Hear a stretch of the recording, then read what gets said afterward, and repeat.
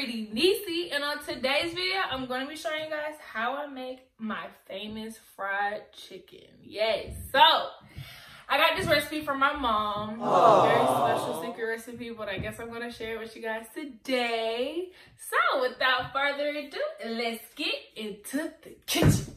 I'm going to take some couple of cups of vegetable oil into this pot and let this heat up. While this heats up, I'm going to be taking my chicken and preparing my chicken with the seasonings.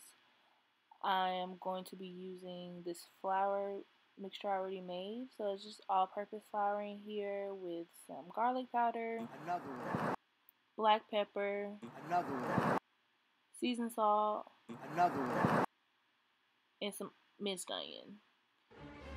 But without further ado, the special ingredient, mustard. Yes, mustard is the key to this fried chicken. I'm telling you guys, I know it may sound crazy to people, but don't knock it until you try it. The mustard is great.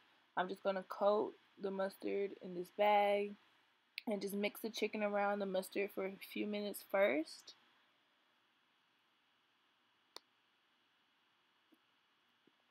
Then I'm going to add in my flour seasoning into each bag.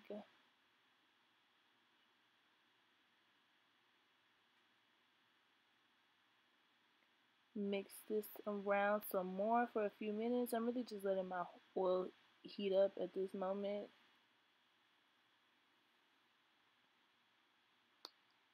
Since they are nice and coated, I'm going to start placing my wings into my high greasy pot. I'm going to place at least about 15 wings in this pot just so they can cook nice. I'm going to cook these wings for about 12 to 15 minutes so they can be nice and brown and crispy.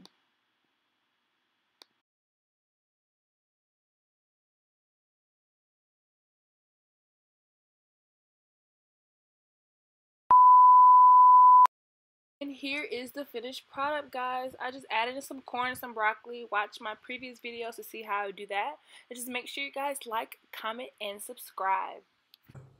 Oh my God!